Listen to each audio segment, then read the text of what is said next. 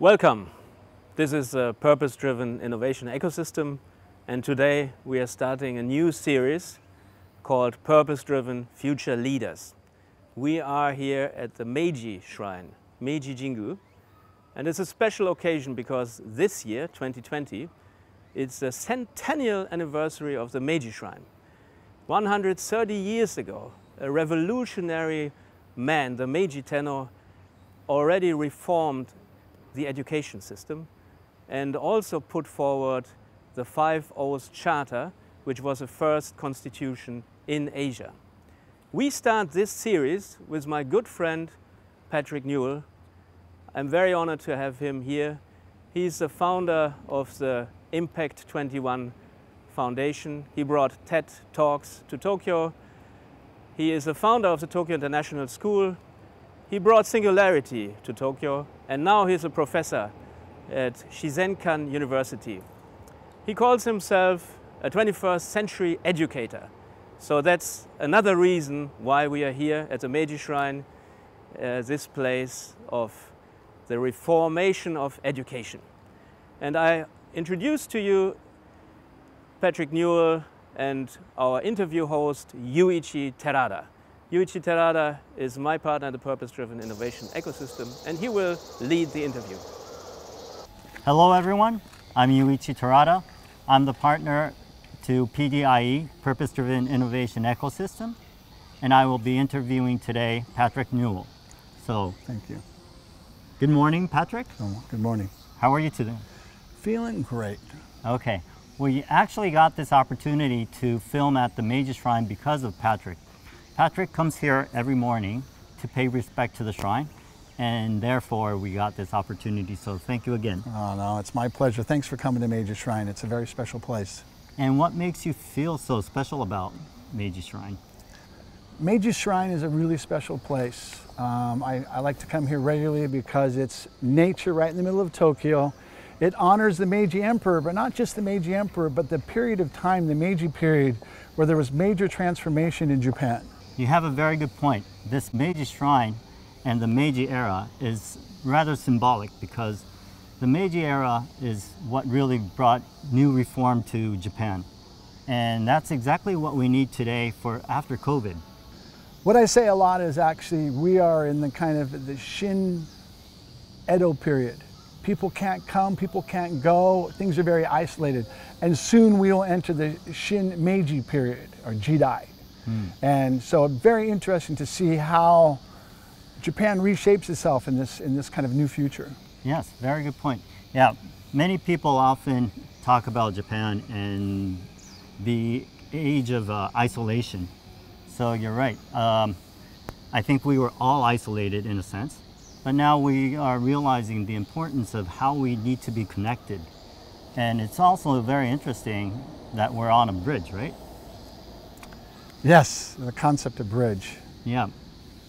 I think, especially as foreigners in Japan, that we are, and also people like yourself who are bilingual, have lived overseas, are very much important bridges for the future of Japan, and bringing together very traditional Japan and some of the people, the older people in Japan, with the new Japan, and being a bridge for that. Very good, yeah. You're talking about not only people, but bridging generation, gender, age, what have you, diversity and inclusion. Absolutely. So Patrick, have you always known your purpose of life?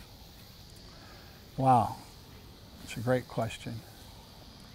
I guess when we're young, we realize in a way our purpose in life is to be educated, to go to school, because that's what we have to do.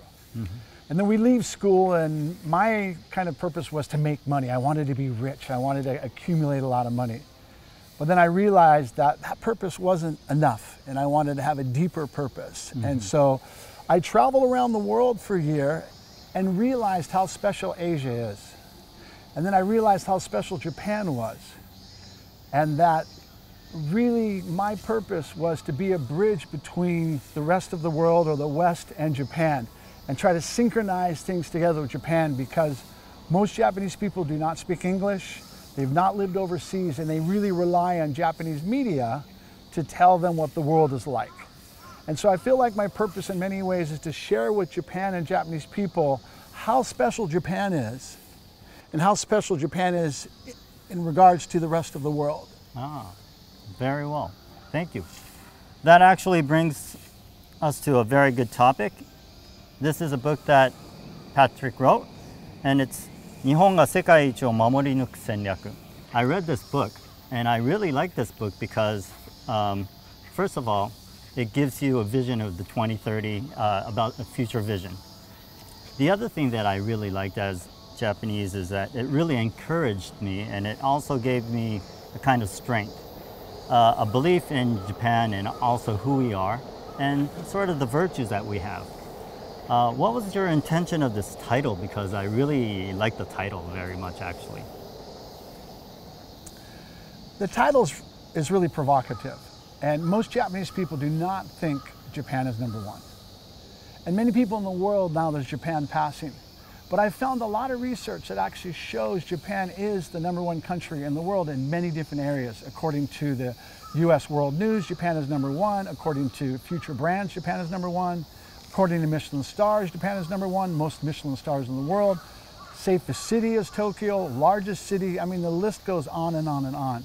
But the real reason was that most Japanese people do not have confidence in Japan because of Japan passing and the feeling that Japan is just going downward. Because most Japanese people don't speak English, and they have not lived overseas, and they just rely on the Japanese media. And so it's a very narrow perspective. So I wanted Japanese people to realize how amazing Japan really is and how it can be a role model for the rest of the world. And how it can bridge between Asia and the West, because coming and moving forward, Asia is going to be the future, and Japan can be the center of that future. Okay, Patrick, I would like to ask you another question.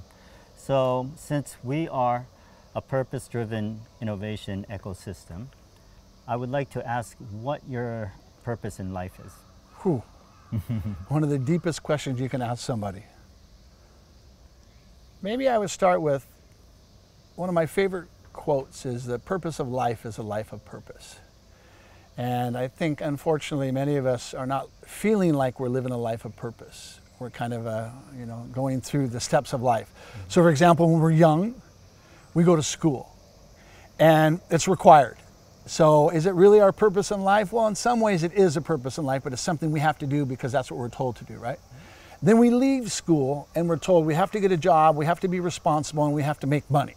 So our purpose may be more money-driven or to kind of safety-driven to provide for our needs kind of thing, right?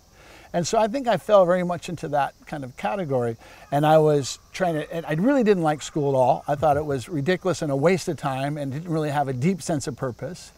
And then I was very much chasing money, and I was working actually at Beverly Hills Bank, feeling like so empty inside, like a lack of purpose. Mm-hmm. And so I did some soul searching.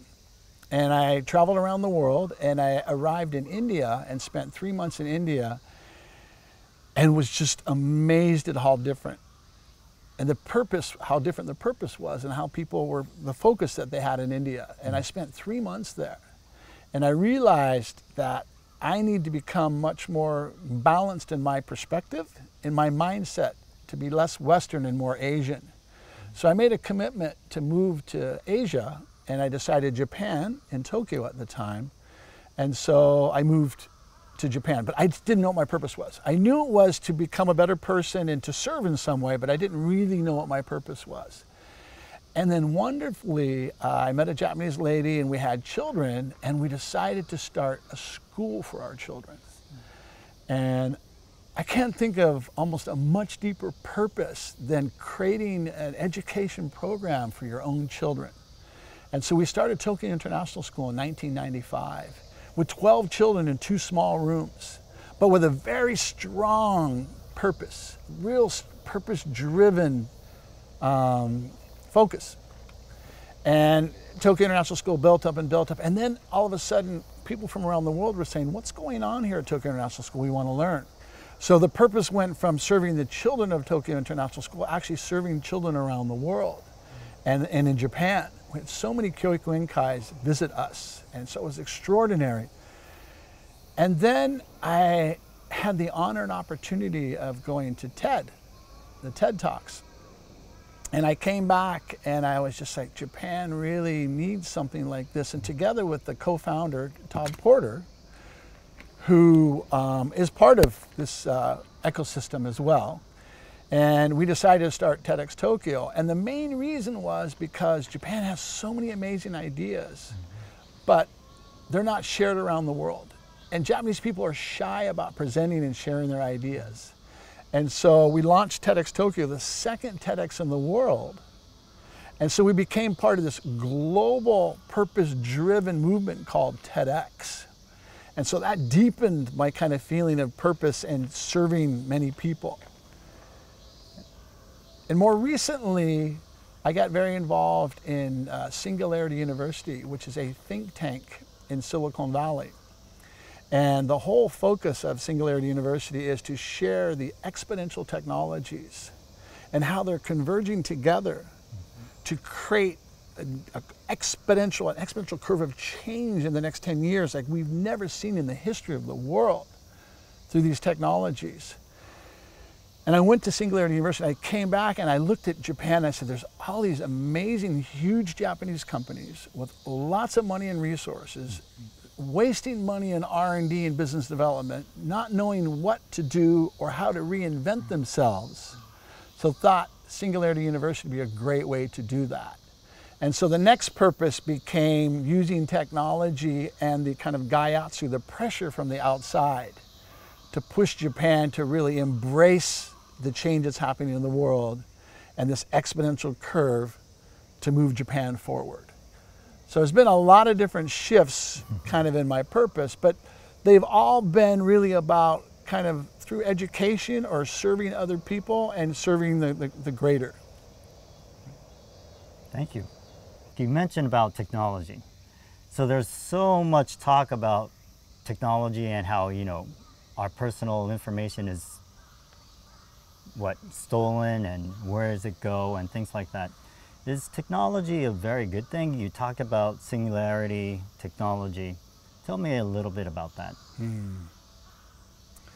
Yeah, one of the, I think, real challenges, especially at Singularity University, was there's such a focus on how the technology can improve our lives.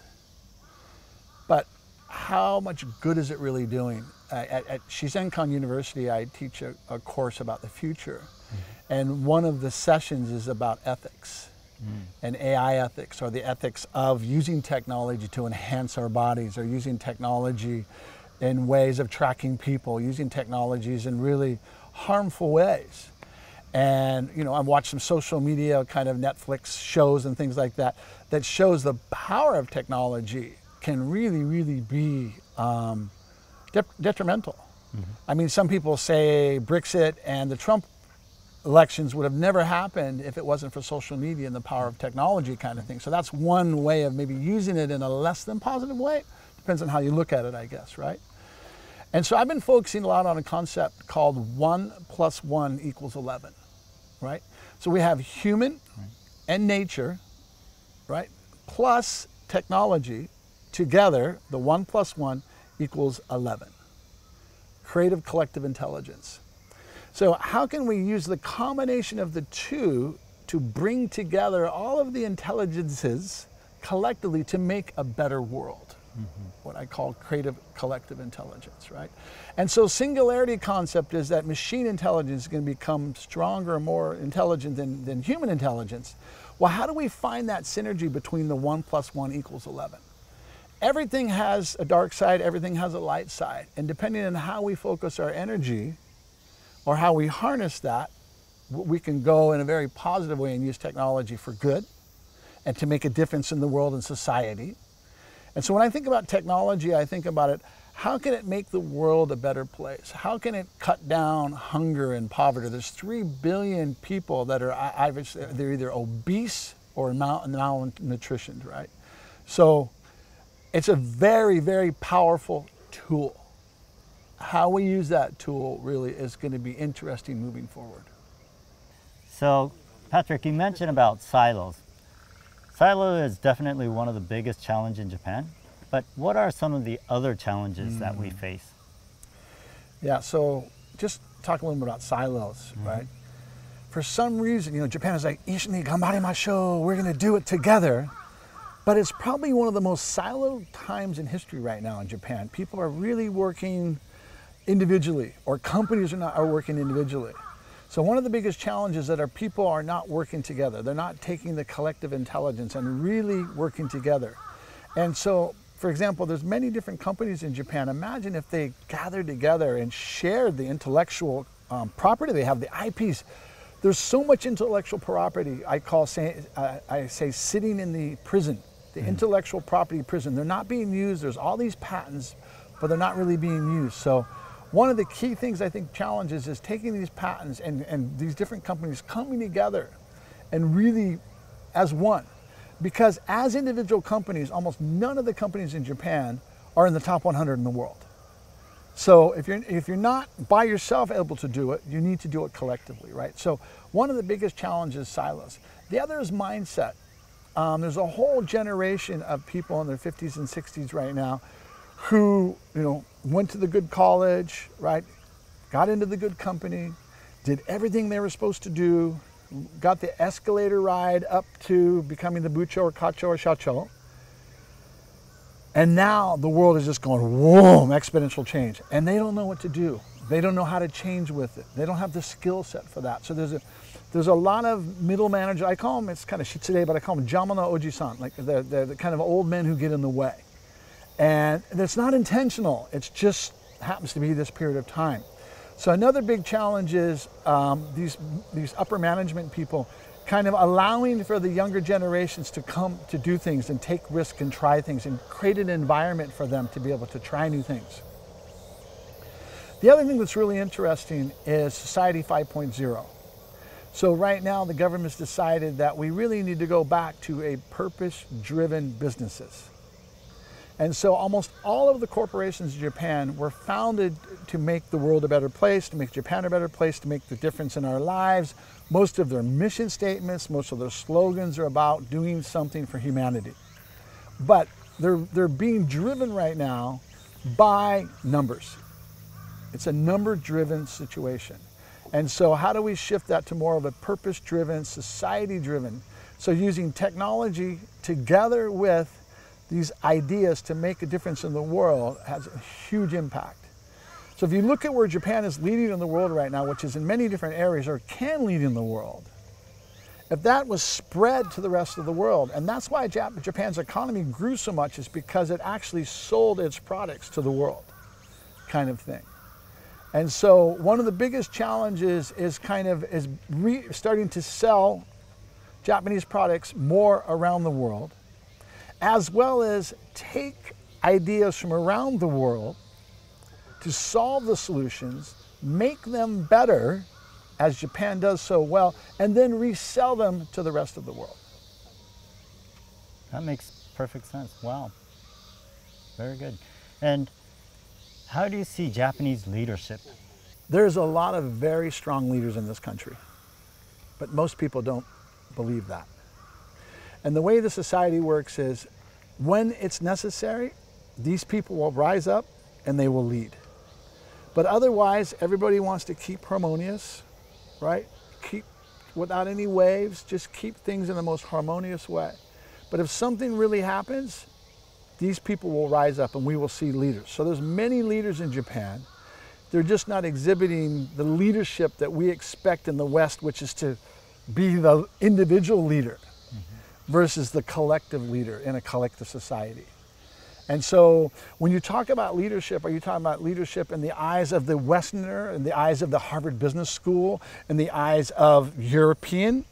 Or are we talking about leadership in the eyes of, from an Asian perspective, or more of a collectivist perspective, right? So there's a lot of different ways to lead. You can lead by example. I think Japan leads by example in many ways, and other people are so amazed by how Japanese people live or how they treat each other. And so I think there's a lot of leading by example in many ways in Japan.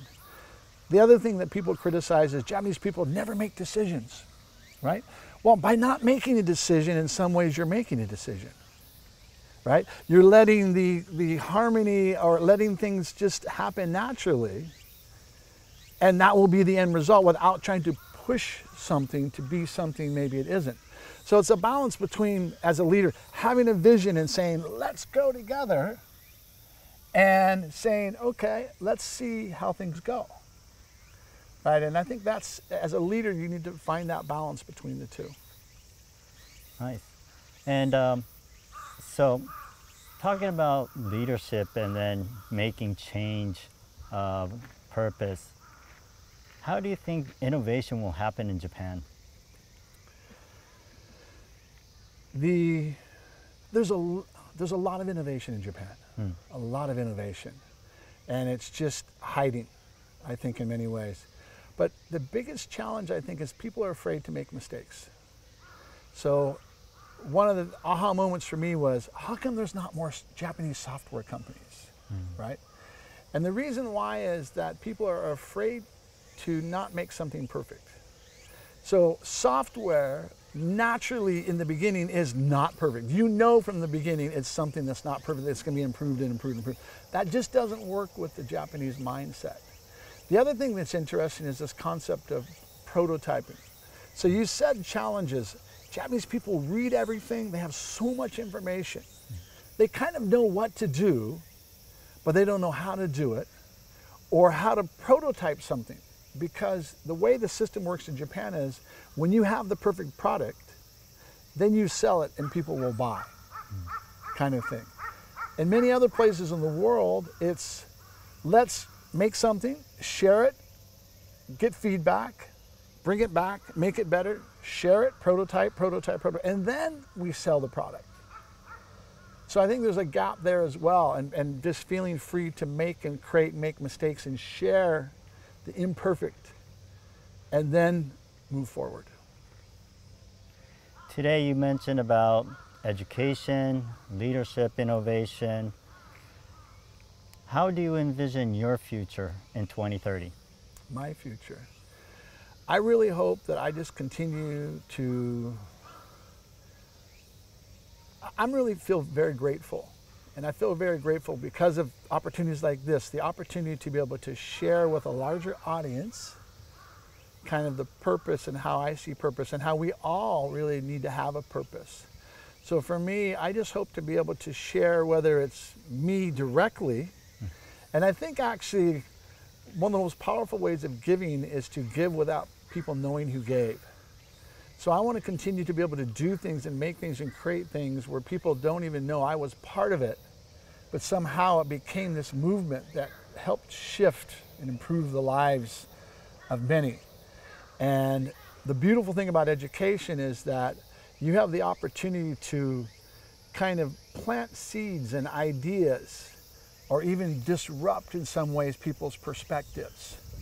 And a great example of that is I'm teaching a lesson tonight at Shizenkan about design. And some of the Japanese students from the class, the last class, said, well, why are you teaching us all these things about beautiful design and thirds and colors and fonts and weight and all of these things when I will never use this in my Japanese company? Because we have tons of things on slides, tons of text, and it's just not, what you're sharing and what we're doing is so far apart. To me, that's the beauty of education. If you can show somebody something that they haven't seen before that is really different, but makes sense, then you're moving them in the direction towards that change and disrupting that change kind of thing. So for me, if I can continue being able to share my ideas with children, younger ages, or create frameworks upon which will impact many people, that's amazing, because the purpose of life is a life of purpose, and we're all here to serve. And so I'm doing my best with what I've been given as my superpowers, my strengths, to serve Japan and whoever is willing to be part of what I'm doing. Patrick, in your book, you talk about the future in 2030.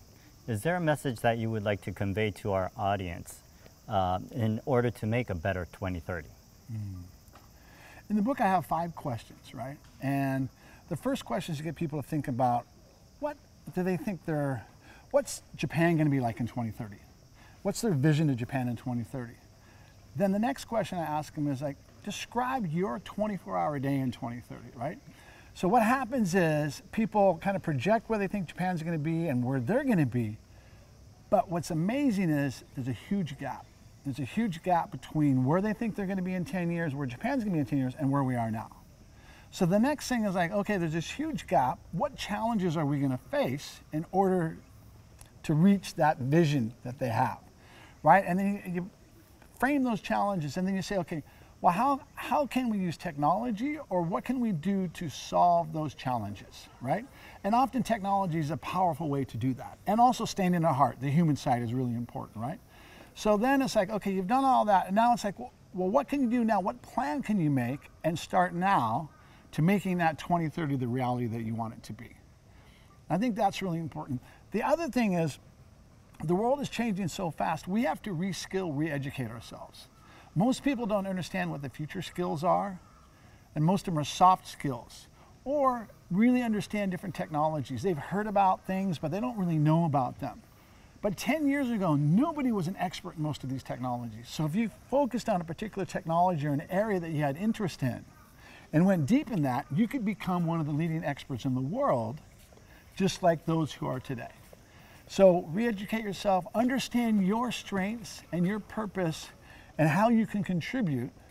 Put that together with that vision you have for the future, with a plan, and often plans change, but as long as you have that clear vision of where you want to go, you can reach it.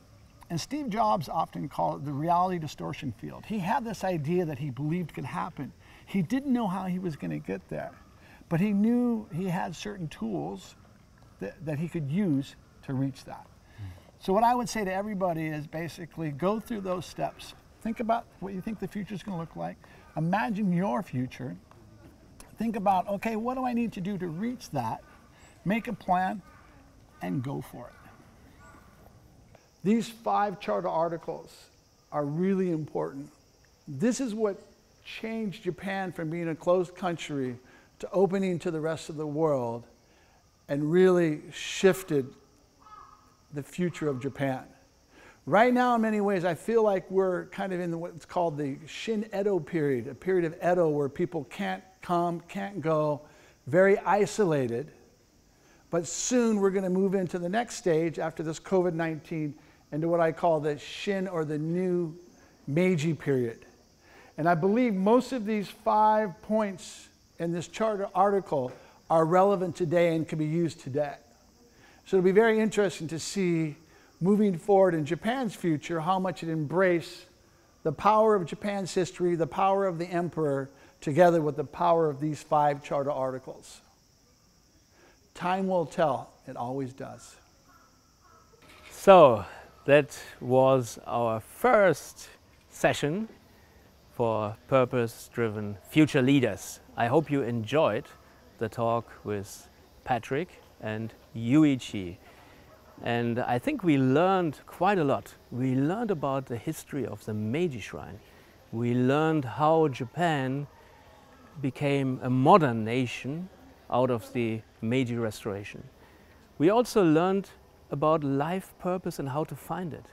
We learned about technology and the role of technology. And finally, we came back here and we looked at the constitution, the first Asian constitution, which the Meiji Tenno actually postulated. And that's more than 120 years ago. I wish that this is a great start, and I wish that all of us could have learned something, and that we actually transfer awareness into action, because that's what we need to create the future. And the purpose-driven innovation ecosystem, we create the future. Thank you.